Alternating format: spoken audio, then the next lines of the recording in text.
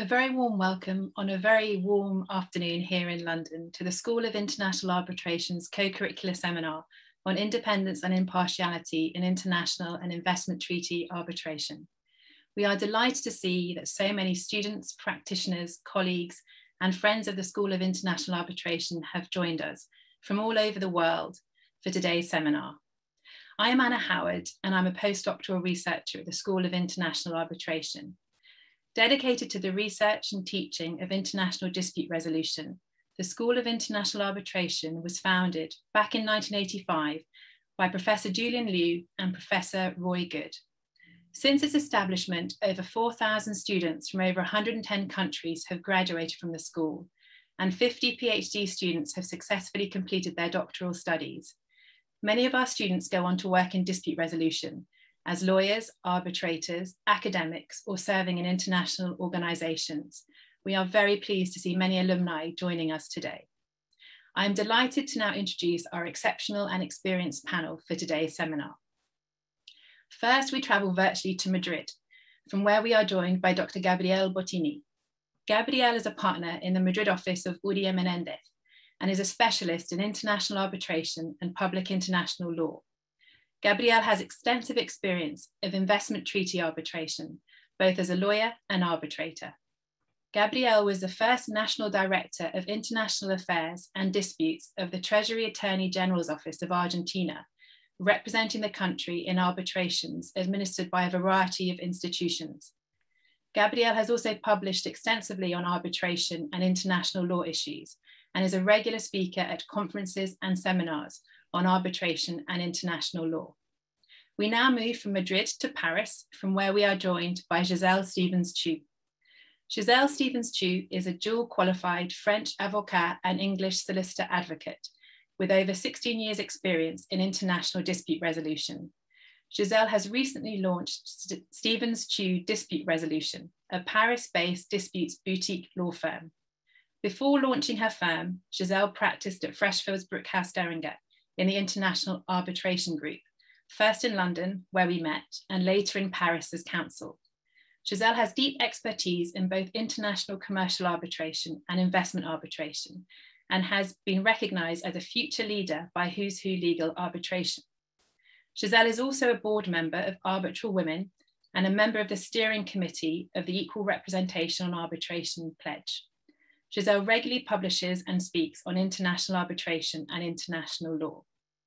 We now move from Paris back to London, from where we are joined by Monty Taylor. Monty Taylor is a partner in the London office of Arnold and Porter, where his practice focuses on international arbitration. Monty has extensive experience representing clients in both commercial and investment arbitration, covering a wide range of sectors, and he has been recognised as a future leader by Who's Who Legal Arbitration. Prior to joining Arnold and Porter, Monty served as legal counsel to ICSID at the World Bank in Washington. As legal counsel at ICSID, Monty acted as secretary to the tribunal on numerous ICSID convention arbitrations. Monty also regularly lectures on international arbitration, including, we are fortunate to say, at Queen Mary. A very warm welcome, Gabriel, Gisèle, and Monty, and thank you for sharing your insights and experience with us today. I shall now pass over to Professor Stavros Brekoulakis, the Director of the School of International Arbitration, who will introduce the important and intricate topic, which is the focus of today's discussion. For most of you in the audience, I suspect that Professor Brekoulakis needs little introduction. Suffice it to say that he is a professor in international arbitration at Queen Mary University of London, where he teaches courses on international commercial and investment arbitration. He also serves as an arbitrator and is regularly listed in Who's Who Legal Arbitration.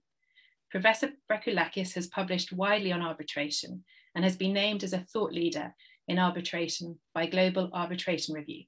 Over to you, Professor Brekoulakis. Anna, thank you very much for this very kind introduction and a warm welcome to our panelists and our audience tonight. I'm delighted to moderate with Anna the discussion of today's seminar on the topic of international arbitration and impartiality, especially focusing on investment treaty disputes. As we all know, the dispute resolution system of ISDS, and I will refer to investment treaty arbitration and ISDS as a kind of shorthand tonight, has been at the heart of continuous, sometimes heated debate, in particular in the last decade, and is currently the subject of reform proposals, some of which include a shift from tribunal-based to court-based adjudication of all range of investment treaty disputes. Now, these proposals are partly in response to accusations of ISDS lack of impartiality. Accusations include that ISDS is structurally and systemically biased, typically in favor of investors and against states. These are also accusations. There are also accusations that there are financial incentives, including incentives for future and repeat appointments, that influence the manner in which arbitrators decide IS disputes. Now, in response to these, a number of institutions who play a very important role in the field of international arbitration have taken initiatives to regulate the conduct of arbitrators and enhance confidence in the decision-making process in ISDS. A notable and more recent example here is the Code of Conduct for Adjudicators in Investor States Dispute Settlement, which was published by the Secretariats jointly of the International Center for Settlement of Investment Disputes, the well-known to everyone ICSID, and UNCITRAL, and includes a number of disclosure requirements for arbitrators, which arguably go a long way further than the requirements for disclosure under the IBA guidelines on conflicts of interest.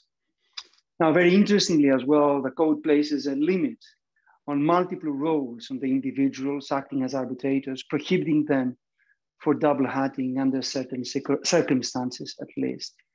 So there's an assumption that drives this new regulation, that there's some truth in some of the concerns that have been mounted against arbitration, against investment dispute settlement in terms of lack of impartiality. On my part, I always thought that accusations to the effect that financial incentives and repeat appointments are mainly driving arbitrators' conduct were always too simplistic to capture the complex nature of decision-making process. And I'm trying to speak here from experience in my work as an arbitrator, but also from the preliminary findings of our large-scale empirical project, which Anna, myself, and other colleagues from Queen Mary and Cardiff University are currently conducting. And allow me very briefly to say that we've been interviewing a large number of experienced arbitrators, reaching now 100 interviews. And the evidence that comes out from the interviews is that arbitrators are not driven by financial incentives. I mean, they accept that there may be some unconscious biases, as we all have. We all come with baggages, as many of the interviewees say, including people that decide in judiciaries. But they all confirm, and genuinely, in my view, that they're all striving to do the right thing, which is to come to a decision on the basis of the facts and the applicable treaty. Again, viewing these facts and constructing the treaty through the lens of their personal biases. So here is my opening statement, which I will first put to Monty Taylor. Monty, do you think that these concerns, and indeed accusations, about lack of impartiality, and especially because of the party-appointed system in ISDS, are fair or are exaggerated, as I said? I think it depends on what you mean by a lack of impartiality in this context. And I think there is some muddiness when we talk about these issues. And I query whether we're talking about partiality with respect to the disputing parties themselves, or with respect to specific issues, legal or otherwise. Because if the question is whether repeat appointees may be partial to their appointing party, that's inherently tricky to assess, because we're being asked to distinguish between, on the one hand, an arbitrator holding views that might be beneficial or sympathetic to an investor or a state, and on the other hand, an investor being partial towards their appointing party itself. In my experience, and it sounds like it's shared with yours and with the research that you and the center are doing, it's rare for an arbitrator to actually be partial towards an investor or towards a state. And in my experience, I have very rarely seen anything that could even approach that. And to the extent that it does, it tends to be obvious and not benefit the appointing party in question. We all remember with groans those bad questions you might hear in a hearing. Of course, who knows whether that's indicative of a broader attitude, but there are occasionally snippets that you hear in the context of hearings that create a concern from time to time. But the more likely scenario in my experience is that an arbitrator may hold views that would be sympathetic to the treaty interpretation arguments of an investor or a state. And that takes us back to the distinction I flagged at the outset. Is it partiality to a party or to a view? And if we're in the context of partiality to a view, that's often described as issue conflict, which is also a difficult concept.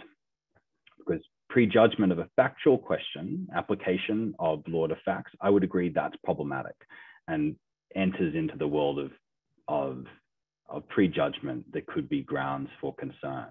But the question I have is, would a consistent ruling on a legal question be equally problematic, or would it simply be a consistent finding, which some commentators long for in ISDS, that very form of consistency? And of course, there's a difference between consistency through fealty to case law if a system of precedent is created, and fealty to one's own views.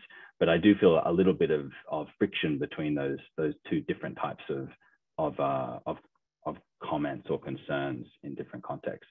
But I'm sure my fellow panelists will have views on this. I feel that the question as to party autonomy is a broader one, and I'd be fascinated to hear the views of the panel on that as well. Well, thank you, Monty. I mean, we will come probably to the question of party autonomy later on, but I just want to dwell on this distinction that you made between issue partiality of, views as to a certain issue and views as to a certain party. And I wanted to ask Gisèle, in relation to something that you also said, well, why is it problematic if someone has a consistent view on a legal question? And I want to ask Gisèle, isn't that exactly what judiciaries are supposed to do? Is that they decide typically on the basis or on the back of consistent jurisprudence on something?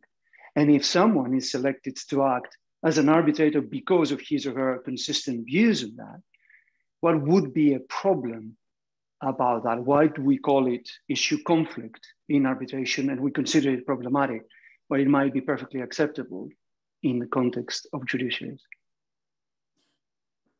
Well, I think you've really hit the nail on the head here, and sometimes I wonder whether we apply unduly stringent standards in the context of ISDS and investment arbitration when compared to what actually happens every day in the ordinary state courts, where judges, all judges are human beings. They have their own views, on legal questions and also occasionally political views, and no one seems to question their impartiality on that basis.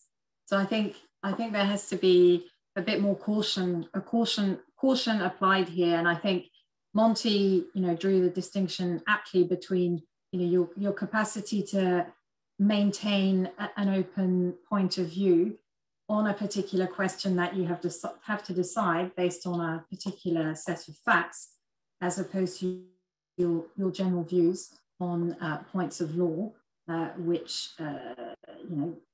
essentially facilitate a more consistent application of the law and greater consistency in arbitral jurisprudence. And would you think, Gisèle, that the chairperson plays a particularly important role in ensuring impartiality? And if so, how does the chair fulfill that role?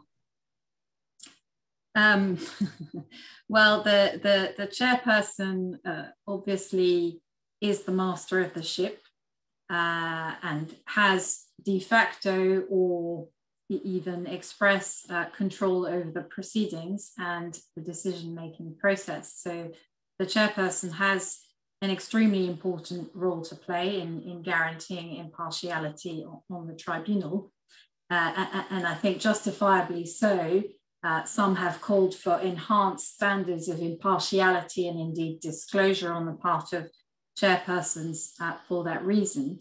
And what that means in practice or on a tribunal is that the chairperson, well, on the one hand, has a special duty to ensure a balanced discussion and to engage with both sides' views, both parties' views, but also really engage with the co-arbitrators' views to build a consensus.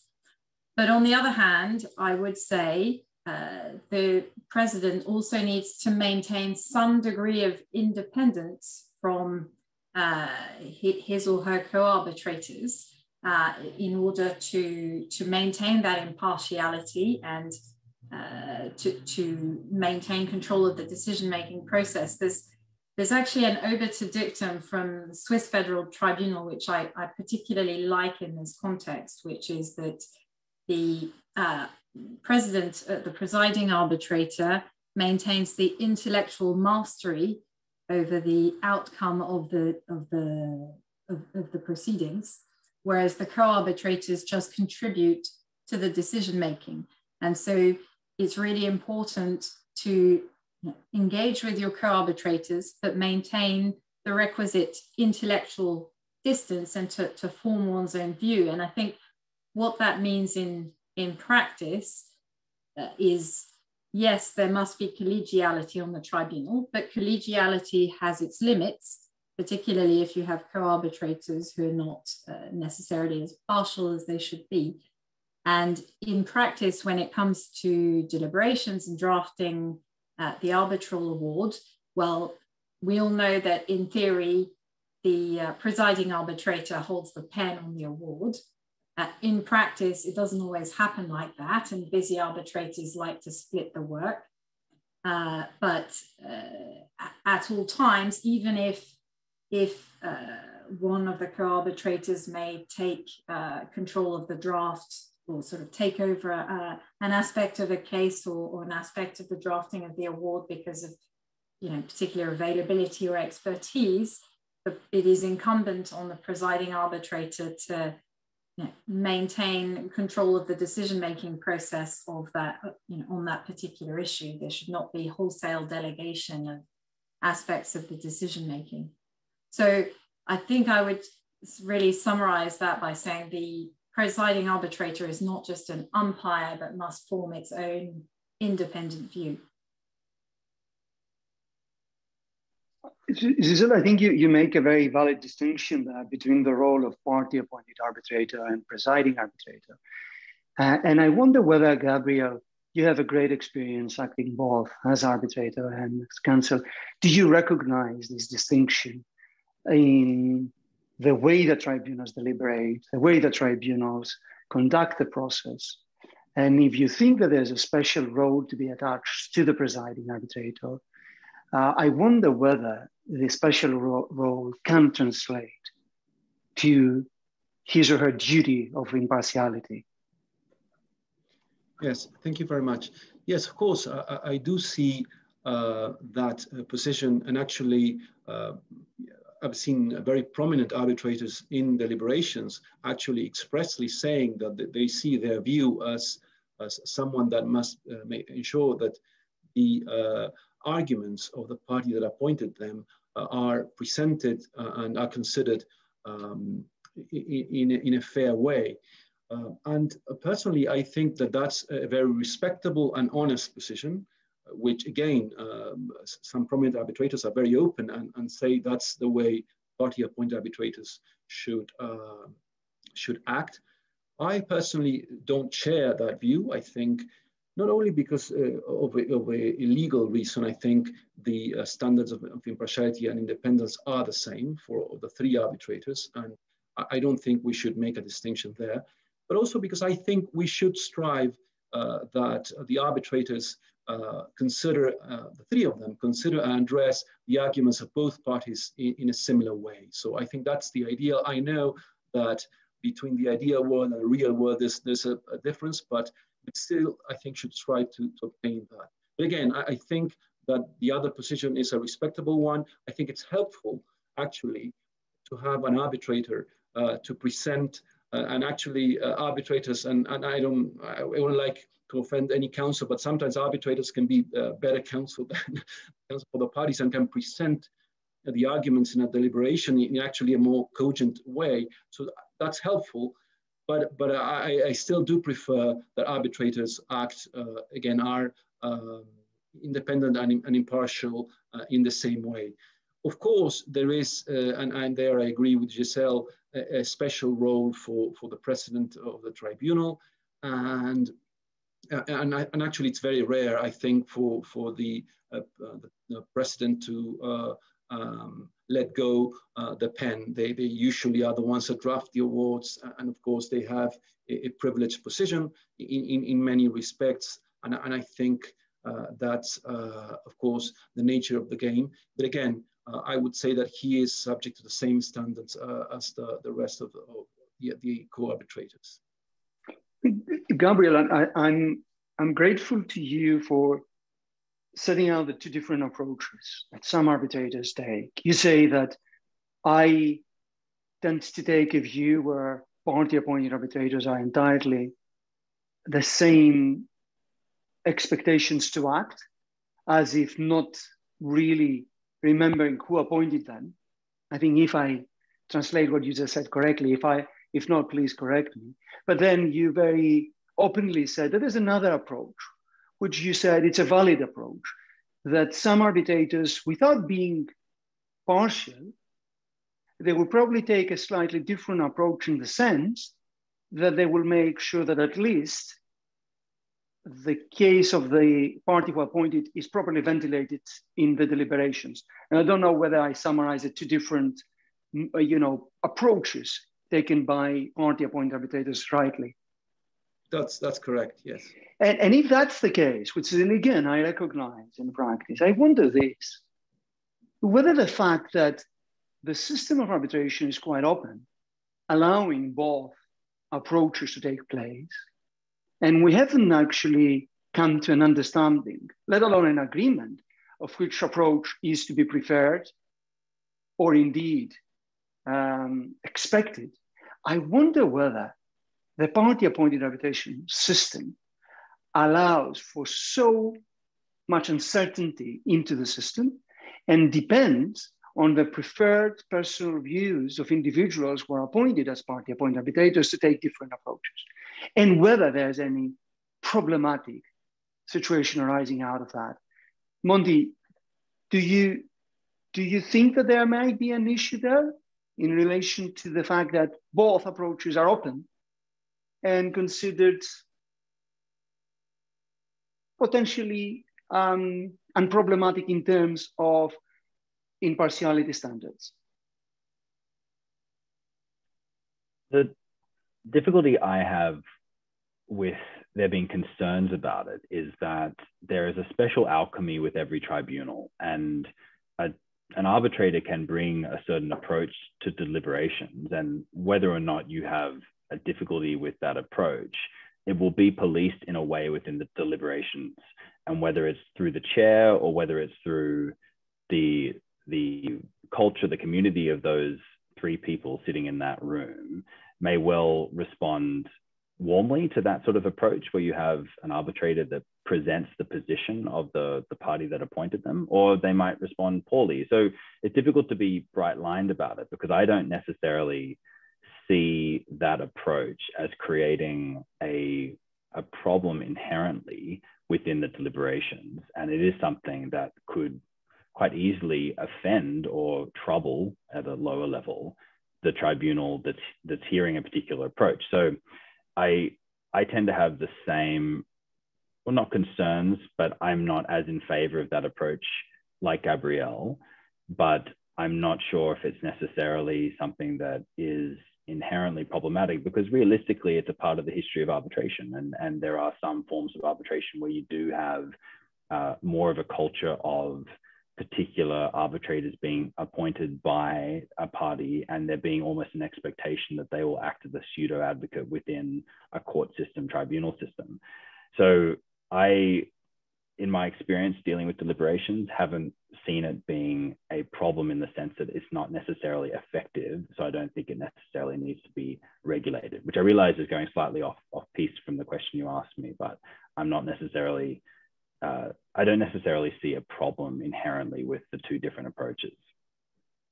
No, absolutely. And I understand and I agree with the point that you say that there are some inherent safeties and safety nets included in the system, especially in the deliberations, that would not allow an arbitrator, a party-appointed arbitrator, to take a different approach to, let's say, take a step further than what is expected from them. So I'm not so much concerned as to whether the outcome will be tainted. I'm just asking whether the fact that we have a wide open system which allows different views might be difficult to reconcile with consistency in terms of decision making. To give you an example, in judiciaries, we all know and we all expect every single judge to exhibit the same approach to decision making, taking an arm's length, dispassionate approach. Whereas in arbitration, we say that we understand if a party-appointed arbitrator somehow takes a more an approach that will make sure to ventilate the case of the parties. And where these different standards are to somehow disturb the balance of decision making and the expectations of the parties. I wonder whether Gisèle has any views or any comments on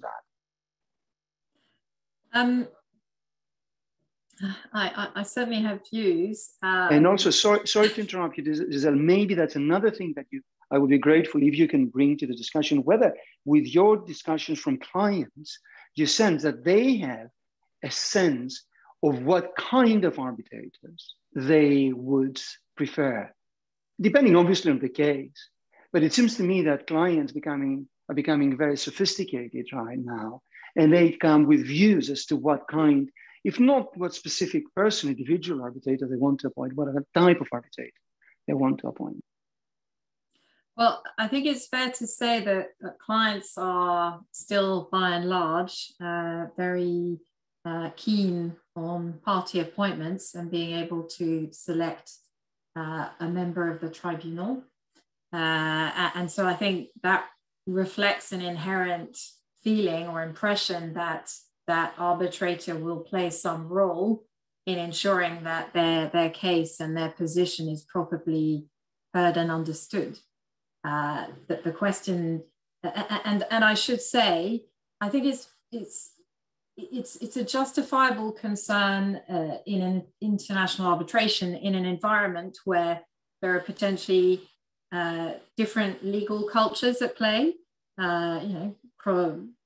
multi-jurisdictional, question, different applicable laws, different technical issues, and so on and so forth. And so I think that participates to the confidence that parties may have in the process, to feel the feeling that their case will be properly understood. The question then becomes how active a role the party appointed arbitrator must play. And as Gabriel has pointed out, there are different approaches. And I think one issue I see is that, there's a real spectrum of behavior of different, there's a real range of different behaviors along the spectrum, and some of it's acceptable, some of it less so. I think the position that Gabriel described of the party appointed arbitrator that ensures their party's case is properly heard and understood, that's obviously clearly within the realm of the acceptable. Where things become more problematic is when the arbitrator becomes an advocate or is actively seen to be maneuvering the case in a particular way. And I've actually seen both types of behavior on tribunals. I've seen, just to put it very concretely, an arbitrator intervene, I suppose, in support of the party that's appointed them, to try and rebalance the discussions when they feel that, you know, perhaps there's been too aggressive questioning from the other co-arbitrator, or there's a point that's not been properly understood. But then I've also seen party-appointed arbitrators, you know, practically take on the role of cross-examining the party opposing their appointing party, and really formulating questions in a way that shows that they have a closed mind to the issue. And so I think in that context, if we all accept that the party appointment system induces some form of unconscious bias, and therefore some conduct, you know, there's a spectrum of behavior, you know, in support of the appointing party, then would it be helpful to perhaps label what constitutes acceptable conduct within that context, and what does not? And I just want to mention very briefly, in this respect, there's an interesting concept that has been coined in a recent doctoral thesis by Karine El-Chazli under the direction of Pierre Mayer, which is this concept of vigilance, where the party-appointed arbitrator, you know, is entitled to and should consider, where appropriate, ensuring that their appointing party's case has been properly heard and understood, but it should not go any further. The party-appointed arbitrator should not be seen to be sustaining or supporting a case in which they know to be wrong, and should be completely impartial at the point of the actual decision-making process. And Gisèle, you touched upon a point which has actually been raised by one of the members of the audience on unconscious bias, a point raised by Atul Nedi Yomvitil about that given that there may be these subconscious biases at play, however, the arbitrators are expected to be equally impartial. Against that backdrop, and also your point about the differing nature of the role of the party-appointed arbitrators, how do you view the proposals by, for example, Jan Poulsen, that all arbitrators should be appointed by an institution rather than the parties? Well, my view on that proposal is it depends. It really rather depends on the well. There are 2 points really. One is the point I've already made, that the party appointment system is something that remains desired by users, and certainly in the commercial arbitration space, I see no reason for abandoning it, because it's something that's desired by users. Commercial arbitrations generally concern private disputes between private actors. So why seek to interfere with the desires of users in that space? I think there's a different discussion when it comes to investor-state arbitration, because there you're dealing with states and questions of public law and questions of public interest. So I recognize that there the party appointment system can be perceived to be more problematic. I think the other question is,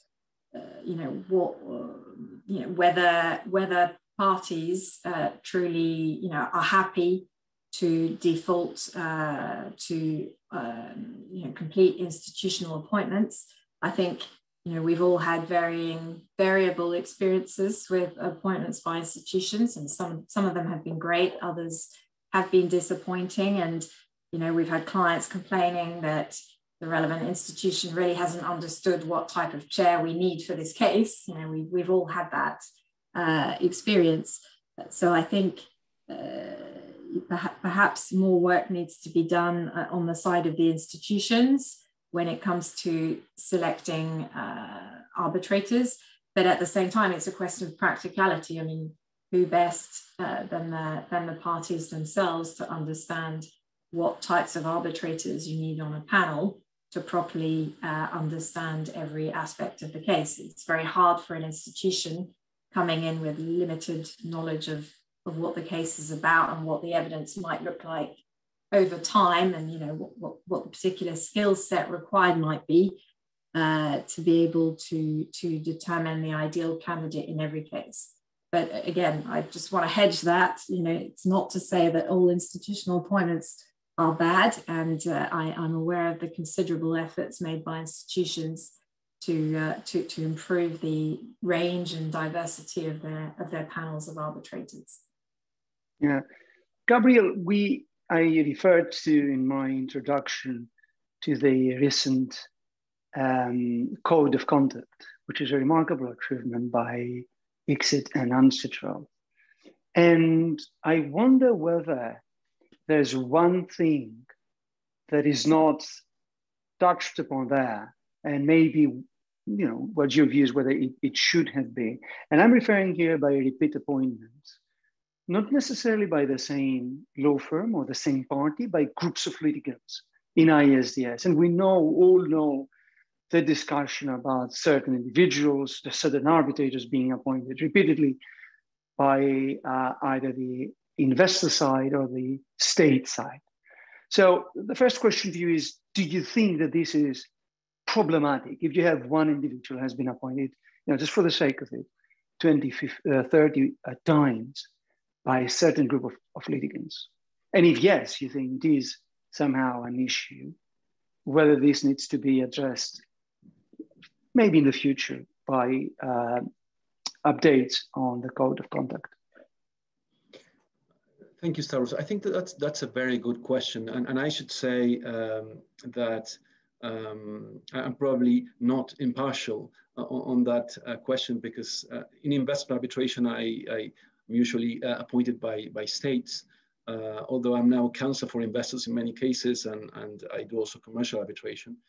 So you have to consider my opinion in that light. But I think on the one hand, there might be a reasonable concern, because I think we have to recognize that investment arbitration in certain ways is different from commercial arbitration. And investment arbitration, as Gisèle was saying, tends to involve issues of public law and more generally of public interest, and then tends to involve arguments that in the end relate to your more general views on political issues, even ideological issues.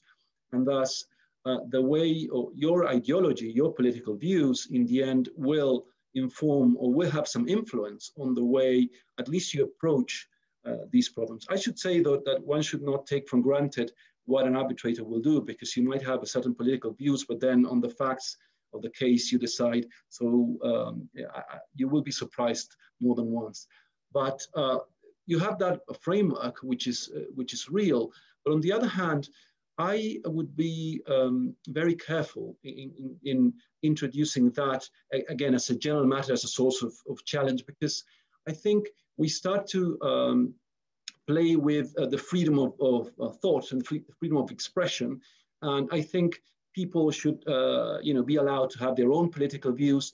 Of course, I mean, one must be honest, this also has an influence on parties and who they appoint, because they will tend to appoint people that have certain ideas and will, one thinks, tend to be sympathetic to the views that are serve that party's interests. But in the end, I think I prefer that again, people are free to think as they wish, and in the end, if of course, as Monty was saying, there is a specific an opinion by that arbitrator or potential arbitrator on the facts of the case, then of course that's a different question. But on more general issues, I wouldn't go down that route, and thus to say that just because a person is being appointed by a state is a ground for challenge, I'm rather skeptical, because again, that might just show the way in which that person thinks, and I don't think that's should be a ground for challenge. It's a general matter. Absolutely, Gabriel, and I on a personal level, I would tend to agree with you. If anything, I think we need to encourage the system to be able to allow appointments that come from diverse range of views, and including views that some arbitrators think that they understand better how states work. It's not necessarily that they have a certain view towards sympathizing the the acts or omissions from a state, but some people that have worked in the state, they understand that states, can take decisions in certain ways that include sometimes bureaucracy, and that's something, a perspective that should be valuable in the deliberations, and therefore a valid reason to be appointed. And conversely, some people understand that, or they think that investors and investment drives the international trade, and it's a very worthy cause.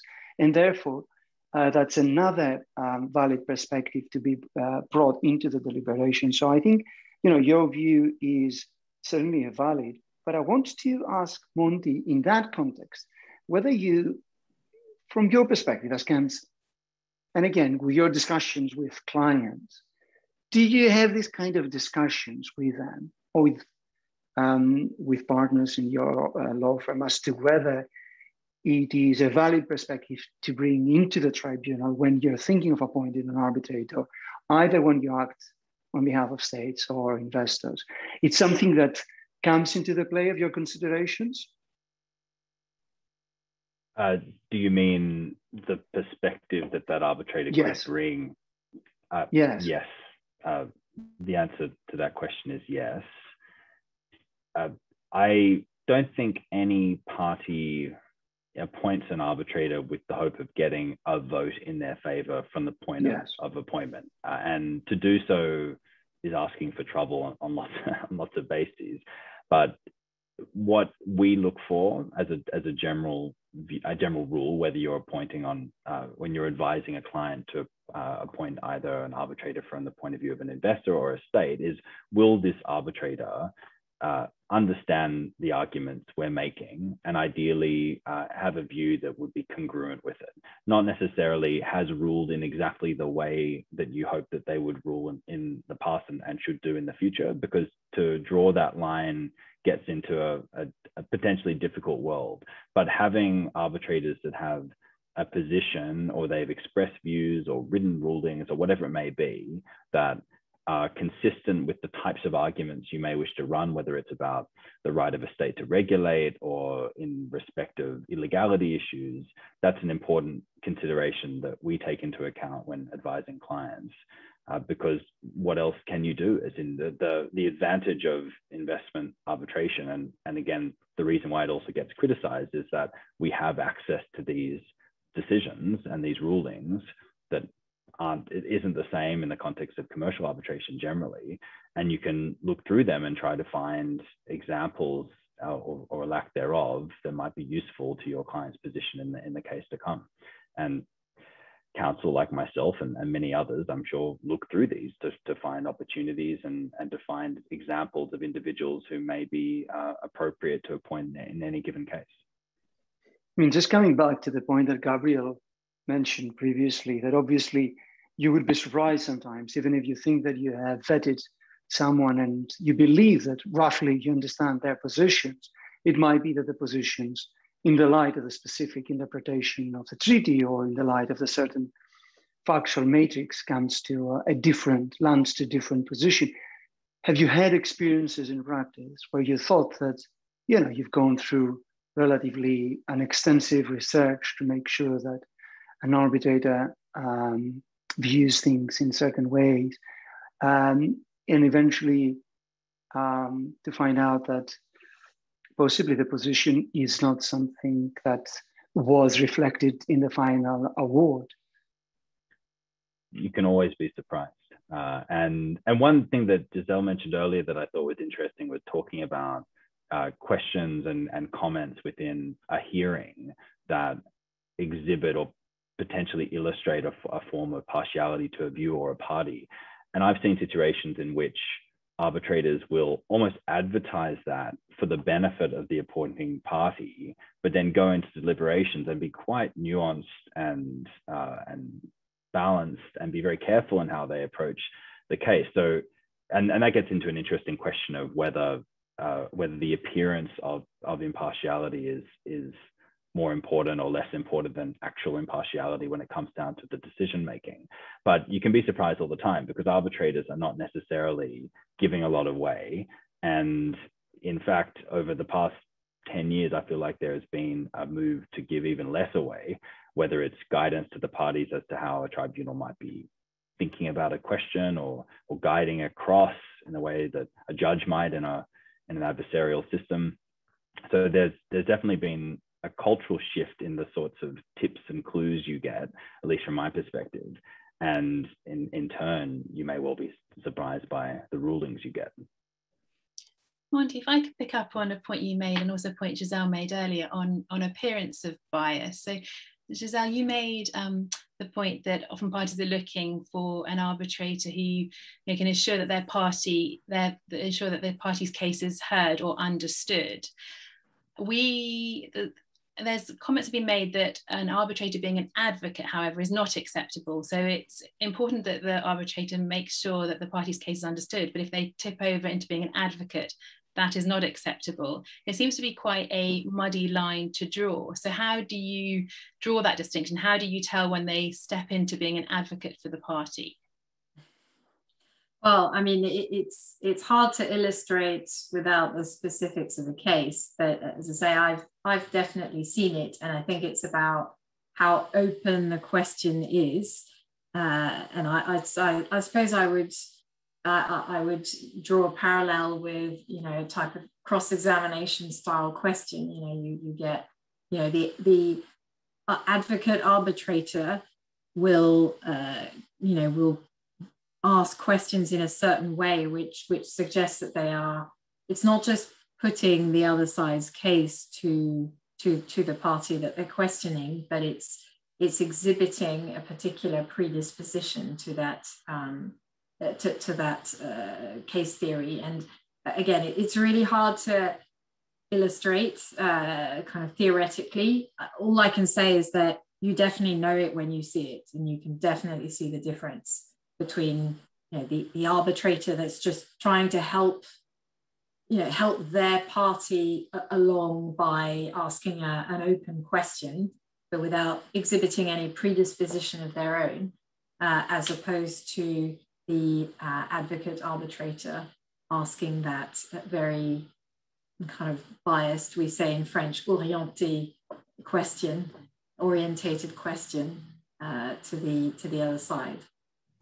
If I could comment on that, because I think it's an interesting point, and we always think about judges being the ideal of independence and impartiality and compare it to arbitrators. But in certain legal cultures, even in the US, for instance, you have judges that can be very active and even aggressive in how they question both counsel and sometimes witnesses or experts, and that is very much or can be similar to a cross-examination. And actually, I think that sometimes it's helpful for the case that the judge or arbitrator be very active and take strong view on certain points in the sense of asking questions that might be difficult for the witness or expert or the parties.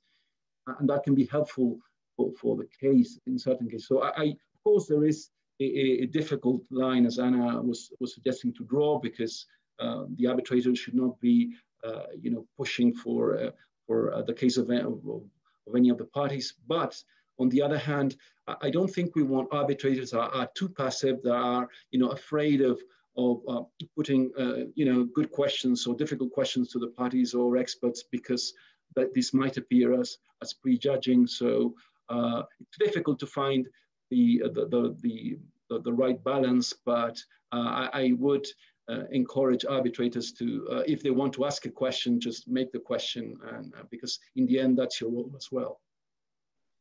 I think that's a valid point, Gabriel, and that is, I think, links to something that Monty mentioned a little bit earlier, that there is this experience that arbitrators have become a little bit more reticent in the way that they're more conscious, not to give away too many things. And I think the point that you made, Gabriel, about judges in many jurisdictions actively engaging with the parties, making comments during submissions and giving away some of the thinking of the judiciary, or at least their personal thinking, can be helpful. But do you regret this this approach, very careful approach on the part of arbitrators? Do you think that from your view as counsel, you would welcome a little bit of more insight in their thinking as to what is their main concerns with your case, even if sometimes the way that they express this thinking may come across as a little bit, not aggressive, but too intrusive during your submissions? Or do you think that you prefer to know, they have an entirely neutral tribunal also in terms of how they exhibit their neutrality during your submissions? I personally, I prefer more active tribunals, and I think, well, there is a tendency sometimes of seeing, very passive tribunals, and perhaps it's part due to what everybody says about the due process paranoia, because after all, I mean, when you are counsel and you see a party appointed, the arbitrator appointed by the other party being too active, you sometimes, of course, won't like it, and it's understandable. But I think that in the end, counsel is there to help the arbitrators to arrive at the correct decision, and thus to get questions from the tribunal just to know what they're thinking about, what they need to know. I think it's useful. So, but actually, again, I prefer arbitrators that are more active, that make questions, even at some point, even as you say, giving away certain lines of thought. I've had a specific experience in which this is public, but I won't mention the case, but in which there was a clear prejudgment. So in that case, on the very final merits of the case, well, in that case, of course, that's going too far. But otherwise, I think suggesting lines of thought by the arbitrators for the parties to engage with and to enrich the discussion, I think that's a desirable thing to do. Any comments from Gisèle or Monty on that, from your perspective as counsel, to whether you would welcome a more active engagement from tribunals, or it's something that you would start being concerned or indeed paranoid, as Gabriel said? Well, personally, I love active tribunals because questions is what makes the hearing exciting and dynamic. And I think I absolutely agree with Gabriel. Arbitrators should not be concerned about asking too many questions. And I think, what you see sometimes, I'd say, particularly with English arbitrators, because it's what they're used to. They just pepper you with questions throughout your submissions. They might, not necessarily interfere with your line of questionings, but jump in, have no compulsion about jumping in. But, when that's done appropriately, appropriately testing each side's case to the nth degree, then obviously that's entirely desirable and appropriate. I think, what's more disappointing is if you have, an arbitrator that is passive most of the time, except to ask 2 or 3 questions that elicit some form of bias or predisposition to a particular thesis. So I think, when you're asking questions, I think it's important to be seen to be asking open questions of both parties and to be seen to be testing both parties' cases.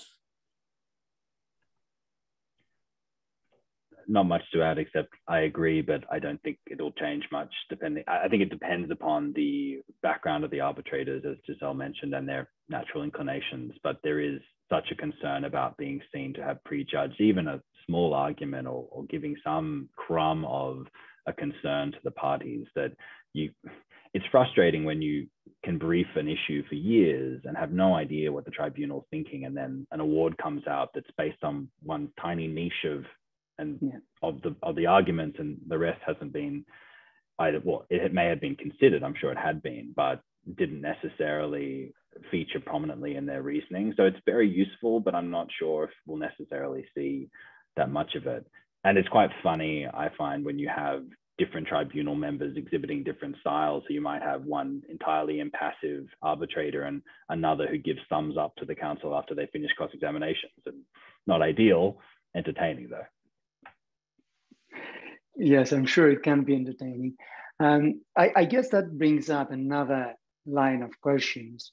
To what extent this paranoia from arbitrators is justified, and to what extent this translates to the actual numbers of challenges that we've seen lately in international arbitration. And there's a general view that challenges have increased, especially in the context of ISDS, because of the sensitive nature of the disputes and the fact that there's too much at stake.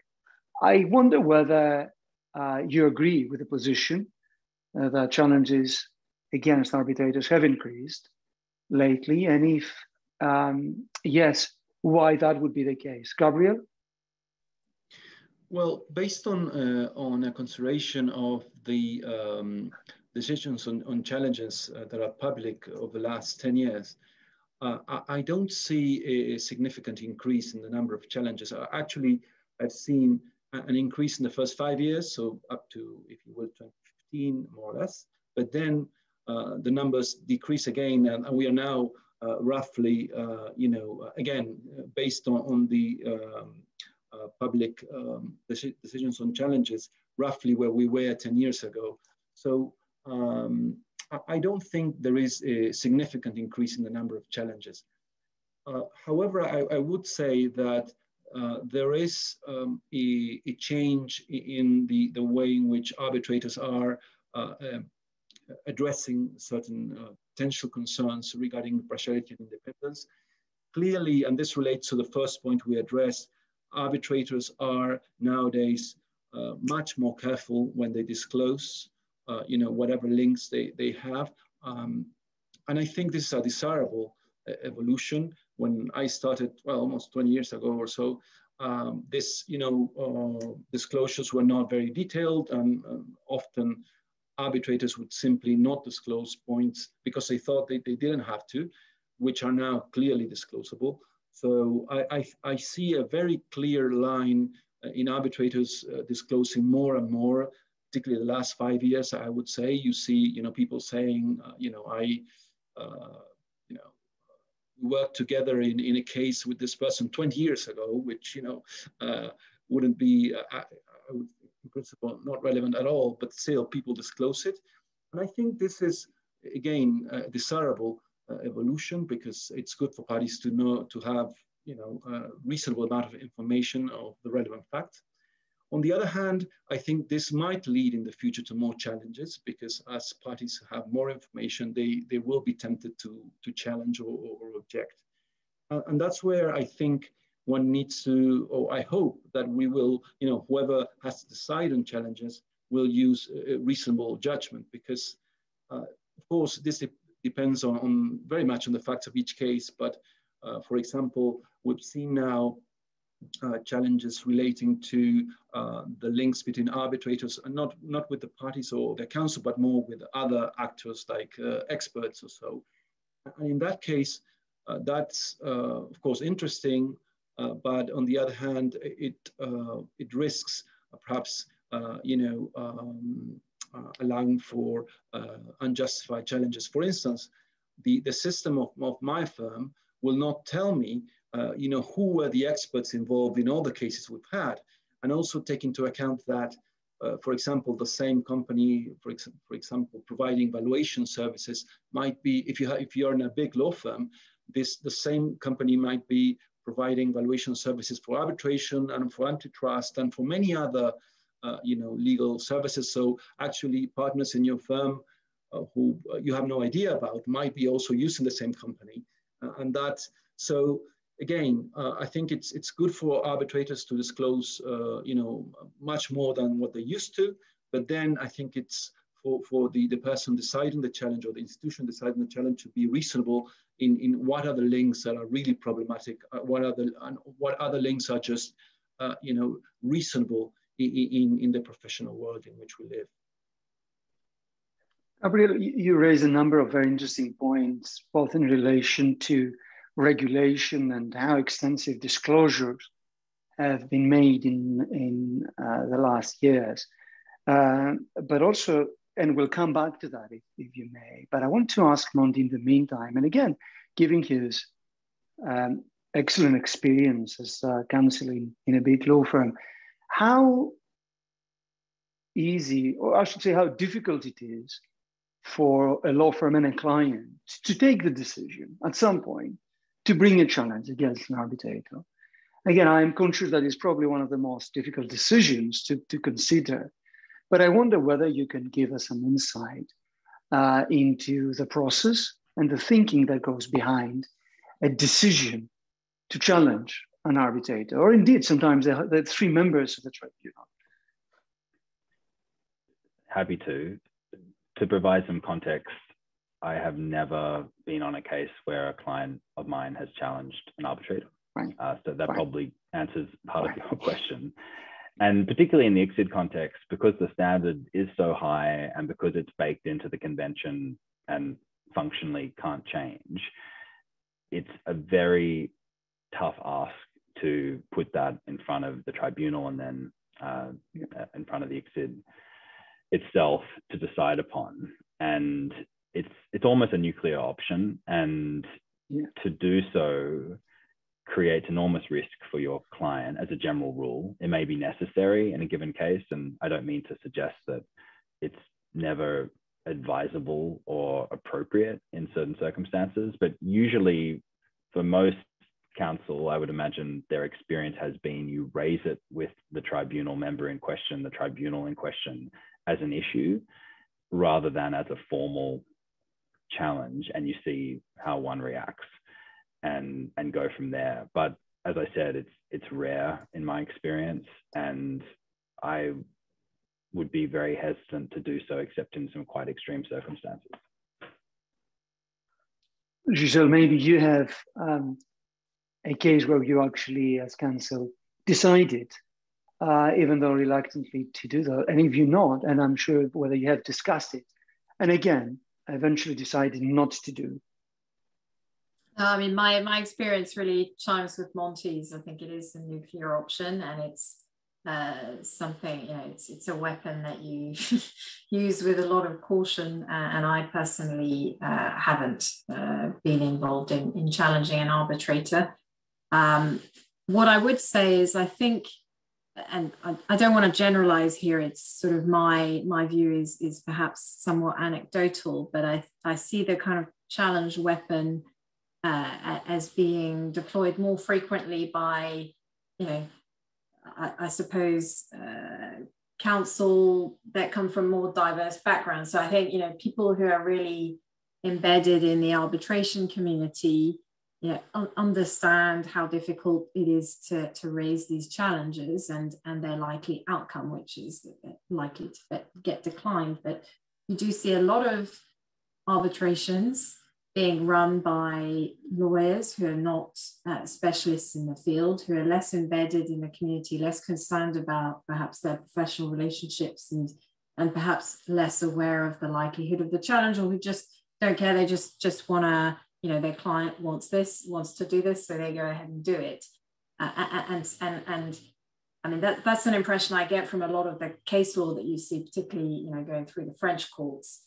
You know, because you do see some really, really creative challenges, and most of the time, and challenges that obviously happen at the you know, in the context or at the post-award stage, you know, in the context of annulment proceedings, for example, and at that point, it's really just being used as a tactical weapon, as something to, you know, perhaps delay the inevitable outcome of the award, and you know, most of the time these challenges fail, but they are made nonetheless.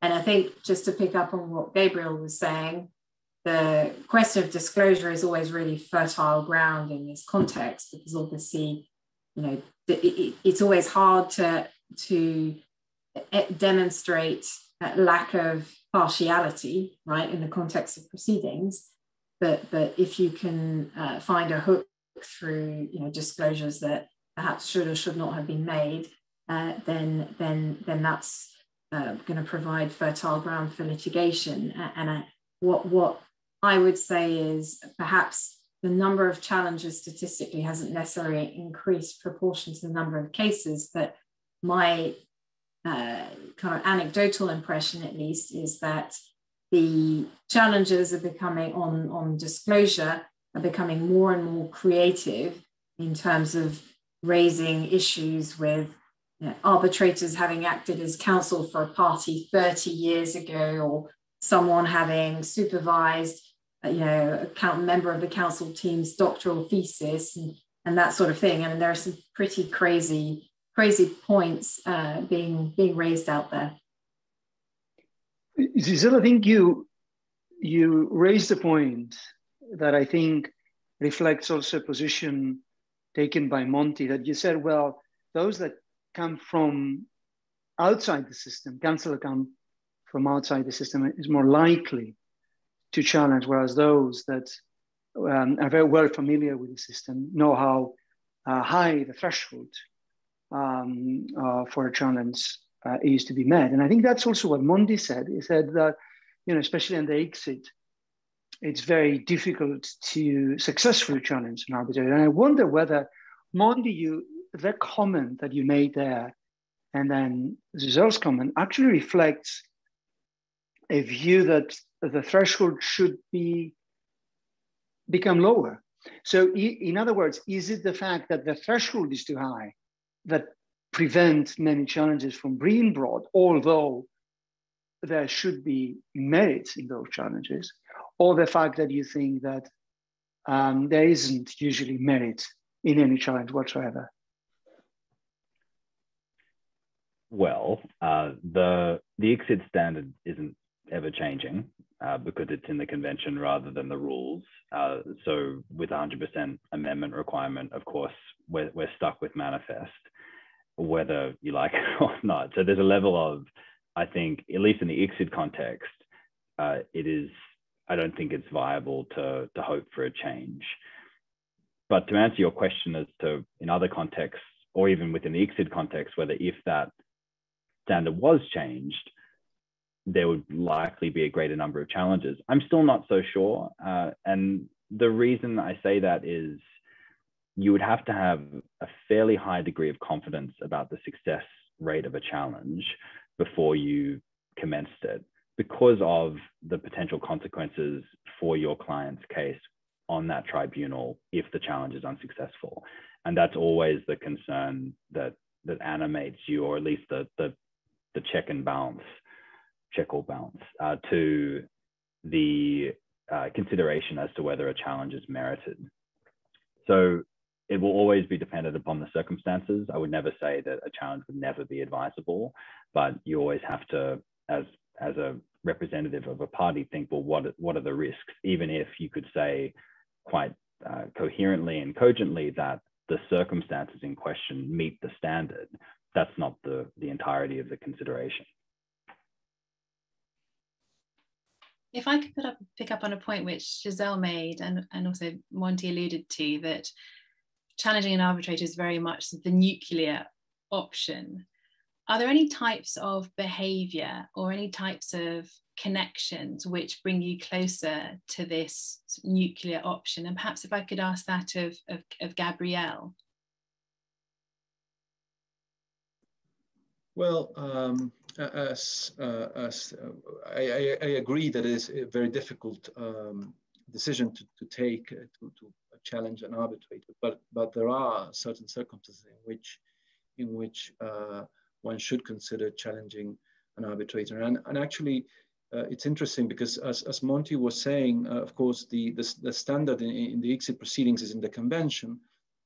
However, if I look back, in the first exit cases, there was a discussion whether the applicable standard was actual bias or appearance of bias, and that was, I think, clarified by the chairman of the Administrative Council in some of the decisions, more recent decisions, the last 10 or 15 years, in the sense that the applicable standard is appearance of bias, and that effectively means, I would argue, a higher a more demanding standard of independence and impartiality for arbitrators. So in that light, of course, there are situations in which you have, you know, undisclosed relationships between the arbitrators and the parties or counsel, which are, it depends, of course, on how intense they are, whether they are current or not, but there might be cases in which of course, a challenge might be justified. Again, I'm more skeptical about issue conflicts and about when the arbitrator has opined or decided in a certain way. In other cases, that I think, except for very extreme cases, I would tend to think that those do not justify a challenge. From our discussion now, more than an hour, I get the sense that A, the system is well regulated. B, the people that practice in the system are very well aware of what is expected of them. And largely they behave reasonably well, and certainly in more often than not impartial. So I wonder, just to go back to the initial observations that I made, what is it then that justifies these wide and loud voices against ISDS impartiality? Is it justifiable? Is it something that we tend to react, including with the new code of conduct, to something that doesn't necessarily reflect what actually takes place in practice?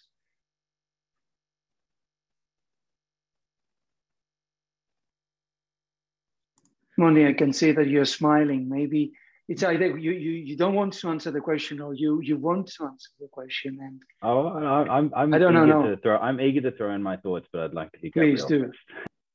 Okay, fair enough. Gabriel. I think that my view, if I compare the present reality of investment arbitration to what it was, again, 15 years ago or so, I think there have been improvements in the sense, at least, that we have a more transparent system in certain ways. Again, we spoke about,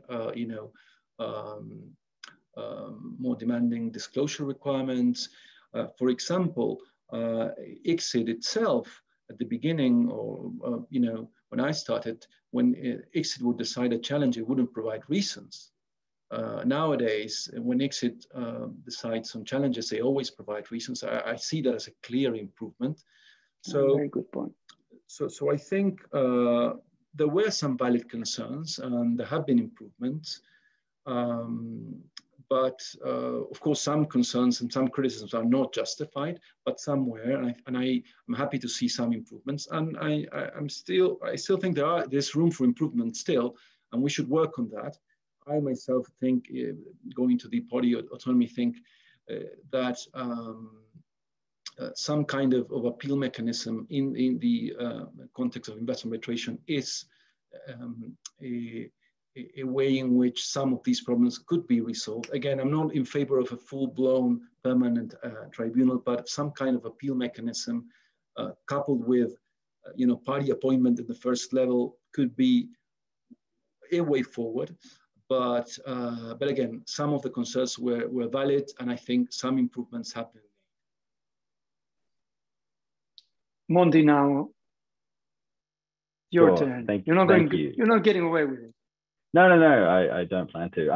I've just been thinking that there's an elegant mirror here between the idea of actual and perception, both in terms of bias and partiality, but also in what is considered legitimate, because we come at this question as international arbitration practitioners, academics, arbitrators, and we see the idea of, I would assume, I don't want to speak for all of you, but I tend to see the three-member tribunal with one party appointing each and the chair being chosen through agreement of some sort to be quite an elegant way of ensuring that there is balance and that each side gets a choice, and it also ensures I think, legitimacy of the outcome, where the parties have had a role in choosing the body that then decides the case. And that, of course, goes back to our understanding of what arbitration is, being a consensual, agreement-based dispute resolution mechanism. But people outside of the world of arbitration might come to this and say, an investor gets to choose their own judge. And you think of someone going down to the commercial courts and saying, I'd like that one. That feels offensive and problematic, potentially, depending upon your background. So whilst we may, sitting here, think that as a matter of fact, there may not be actual concerns on our part as to impartiality issues within the investment arbitration system, does it really matter, in the sense that it's about the perception of it? And if a court is considered to have greater legitimacy in the eyes of those who matter, and that's the states and those who appoint governments, and of course other decision makers and players in this space as well, then perhaps that's preferable. I mean, if I look at a court, I think, well, if you've got one of the participants appointing, or potential prospective participants in an arbitration appointing all of the decision makers, that is a less balanced system, arguably, than having both sides appointing. But the commercial court system works well in many, many countries, and the state is appointing them, and depending upon the background. So I enjoy that play between perception and actual, because I think it's relevant to how we look at this issue. If I could pick up, Monty, on your point about perception, that links in nicely with a question we've had from the audience, from Atil Nedin-Vital, who essentially has asked that, I assume that if an arbitrator has made any disclosure which may cause a reasonable apprehension of bias among the parties, the arbitrator would recuse himself from hearing the matter. So this concern about if there's any disclosure which causes a reasonable apprehension of bias, then the arbitrator should step down. Gisèle, maybe if I could bring you in there. Well, I mean, I think in practice, that's what happens quite often, because the arbitrator feels that he no longer has the confidence of both parties and cannot continue, and the risk of future challenges is too great. So I think that does actually happen, but again, you're relying on perhaps the conscience and the concerns of the individual arbitrator. Is that enough? But then you obviously have the formal challenge mechanism if you need to, but recusals do happen very often when concerns are raised. Can I follow up on the very thoughtful comments that Monty made, and the distinction there between what's actually happening and the perception of the public, including people that are not very well familiar with the system? And I absolutely agree, this is a valid distinction. And I see how the public may view a field that they're not very well familiar with. But this brings the question as to how one should respond to that.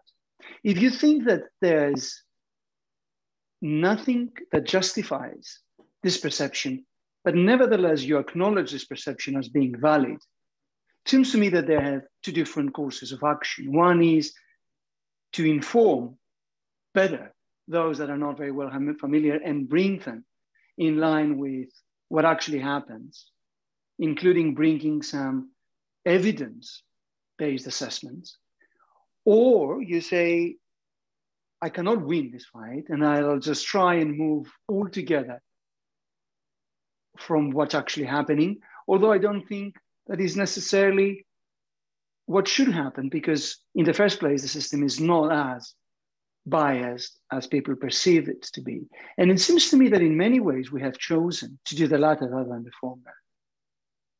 Is it a valid assessment, Gisèle and Gabriel, of what actually had gone into international arbitration as a matter of responding to the largely critical public discourse in the last 10, 15 years? It's interesting you raise this point. I've actually heard a lot of the arguments from the uninitiated. And in fact, there was a whole evening program, sort of the French equivalent of Panorama, dedicated a couple of years ago to these awful secret tribunals that you know, end up in awards of billions of dollars against states based on spurious grounds. And I mean, I just sat through it all fuming at the inaccurate portrayal of the whole process. We've seen that. We've seen this award, and I just out of disclosure, they had a camp to take some interviews and comments from one of the events that we've made many years ago in Washington in the ITAAs on third-party funding. And as you know, third-party funding was another big red herring there, and they interviewed us and just very selectively portraying some of the comments. So yeah, you're right. I mean, what do you do about that? But it's permeating through to the decision makers. I mean, we've heard, you know, government ministers espouse these views. Obviously, the European Commission says ISDS is dead, and I think, unfortunately, the whole discussion about impartiality of you know, investment tribunals is sort of wrapped up with the substance of the issue, which is, are rights and obligations under investment treaties sufficiently balanced as between states and investors? And so I think it's hard to separate the two debates. You know, everything gets, the process, if you like, even if we think that the process is largely well regulated and self-corrects itself when needed, that doesn't, you know, result in any, you know, untransparent, you know, unlawful, unbiased result, unfair results.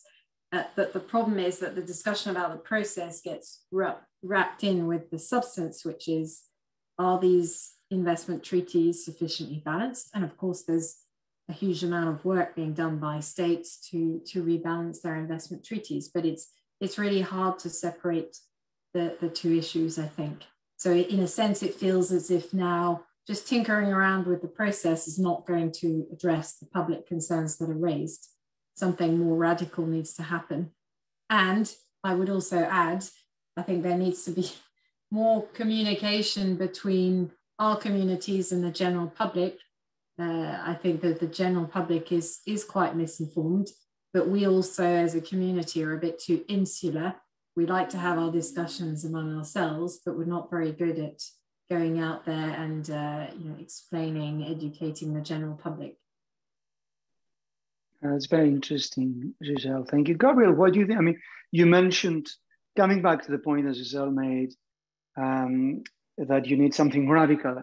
So the question is how radical you need to be to address this. And you mentioned the point about an appellate mechanism, although you said that a tribunal in the first instance can still operate very well.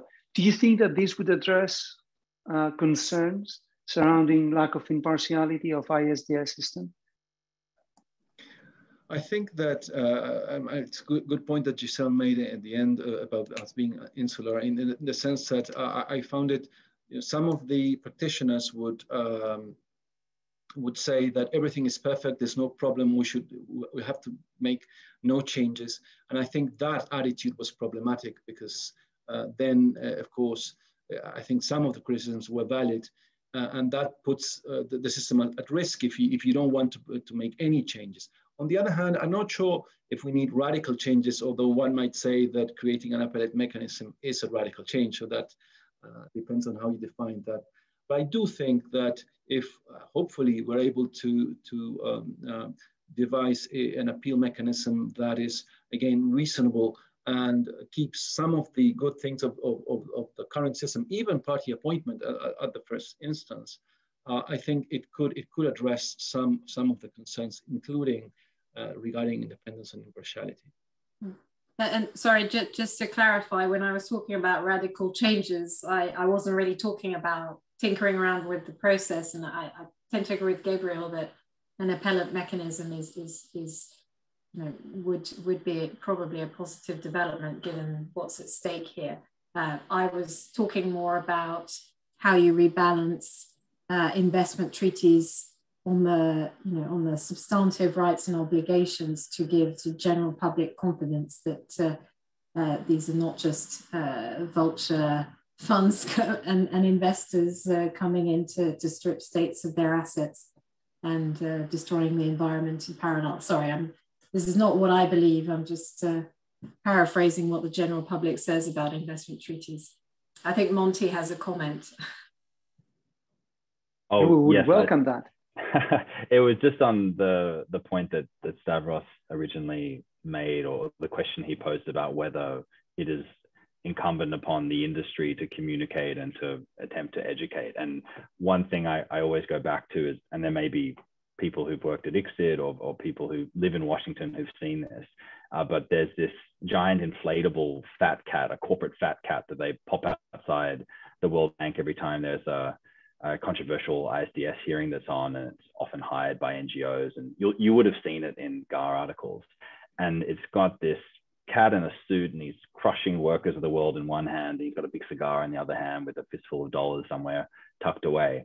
I think he even has a fob watch coming out of his top pocket. But it's such a visceral and powerful symbol of the position that the anti-ISDS movement have. It's the simplest form of an idea. And it's very difficult to educate against that, I feel, in the sense of, let's go back to the underpinnings of ICSID and the desire to promote and protect international foreign direct investment.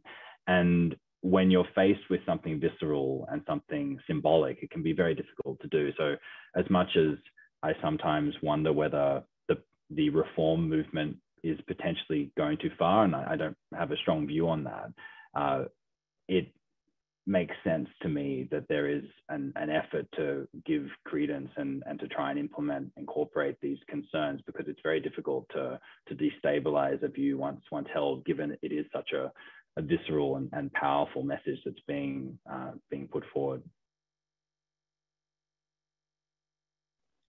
Well, thank you, Monty. I think the system has been beaten comprehensively by a fat cat, but we may be thinking of ways to educate, as well as taking the necessary steps to address some of the valid concerns. Because obviously, I was oversimplifying when I said that there's all has to do with perception. I don't think the point that you were making, Monty, was that everything has to do with perception. I think obviously reality is more nuanced.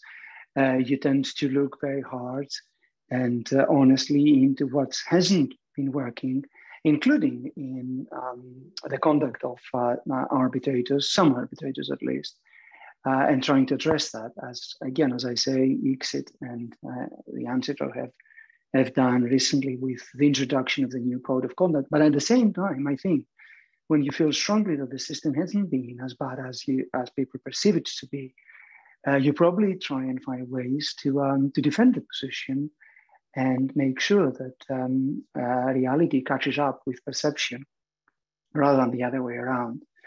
Any final comment? I'm conscious that we are just have come to the end, although I can see there are a couple of questions. I don't know, maybe Anna has been following these questions more closely than I had. Yes, we have a couple of questions that have recently come in, and one takes us back to the early discussion about that muddy distinction between an arbitrator making sure that the case is heard and understood compared to becoming an arbitrator, sort of advocate. And the question comes from Dennis Parcher Jev, who asks, how does one fight an arbitrator who does not shy away from asking loaded questions? We hear that challenging an arbitrator is a nuclear option. What's the best course of action? I think, Monty, you touched upon this earlier about saying there are other ways of addressing this rather than addressing potential suggestions of bias rather than bringing an actual challenge. So what are the best courses of action to address an arbitrator advocate? It's the situation I was thinking about was more in the context of a relationship or former work or some connection that might give rise to a perception of bias or lack of independence that would ordinarily prompt a letter to the tribunal or to the institution, to the arbitrator, drawing their attention to the issue and suggesting very gently that it may not be appropriate to continue. In the context of a hearing, when you're actually getting loaded questions, I don't think there's really any other strategy except to answer the questions and to do so as politely and as effectively as you can.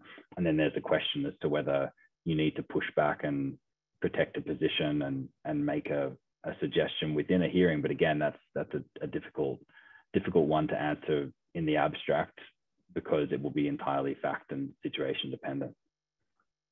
I just very briefly add to what Monty says, and I think that's very sensible.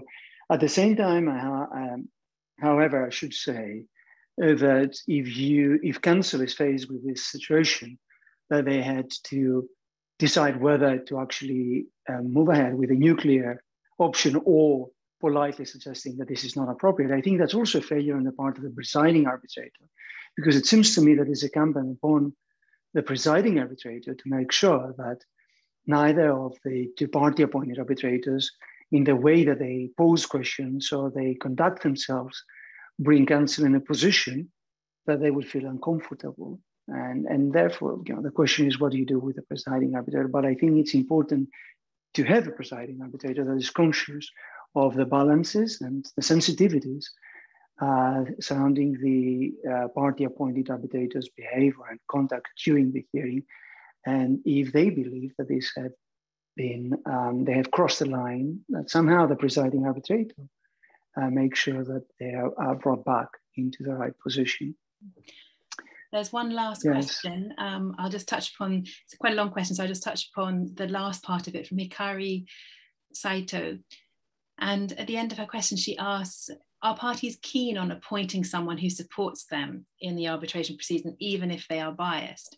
And do arbitrators feel pressured to do so? So this is an interesting point here. Do the arbitrators feel pressured to support, to lean towards the party that appointed them? Gabriel, maybe if I could bring you in. Yes.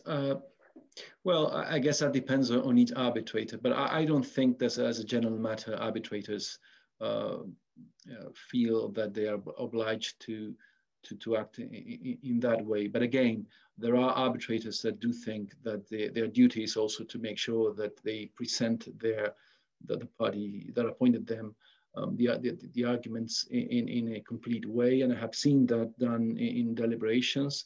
And to be fair, I think it's preferable if arbitrators are open as to the way in which they see their roles, rather than having people pushing for certain hearing agendas. So yeah, I always prefer that to be honest and transparent.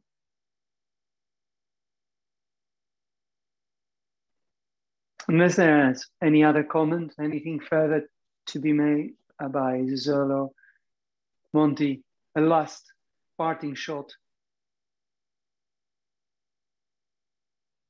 Well, then it's on us to thank you again sincerely for taking the time,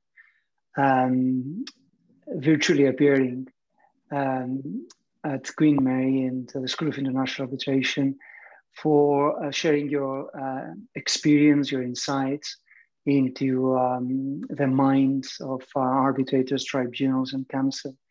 I always feel grateful to people that they take the time, as I said, from very busy schedules to share their thoughts. And I don't know, I mean, when we did that in the old-fashioned way, where we appear in person, we would sign off with a round of applause. I don't know how we can applaud you here and how we can show our appreciation. I think there might be a funny emoji that does that, but I'm not very good at it. So I would just very notionally just applaud you all and thank you sincerely for everything and for sharing your thoughts.